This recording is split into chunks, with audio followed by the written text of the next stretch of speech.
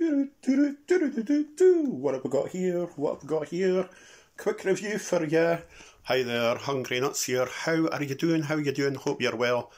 Saturday. Went away and got my happy pills for my depression and bipolar at the chemist and decided to go into farm food stores here in Dundee, Scotland. Bought some shopping. This is what I bought and I've been buying them for a good few years. Wanted to share it with you. I've opened the bag. Huge 700 gram bag. Cut off the other bit so you can't see it, but it does say bag. Chip shop style. You get them with salt and vinegar or you get the plain ones. These are the plain ones. 20 fish strips, chip shop, quickly frozen for 18 minutes. They are wonderful, cooked in the air fryer, they really are. And what they are is, they're skinless and boneless basa fish fillets, coated in batter.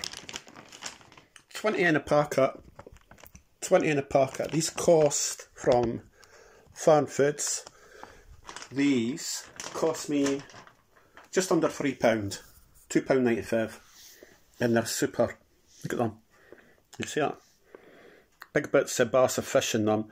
The coating's thick on it, but for £2.95 they're really nice, really tasty on their own without any seasoning, because the batter is really tasty and crispy. Right. Yeah. I've put some mayonnaise on the plate. They're really nice. From Farm Foods, they're Farm Foods own make. 20 fish strips. I wouldn't say they're strips, they're really chunky, they're big.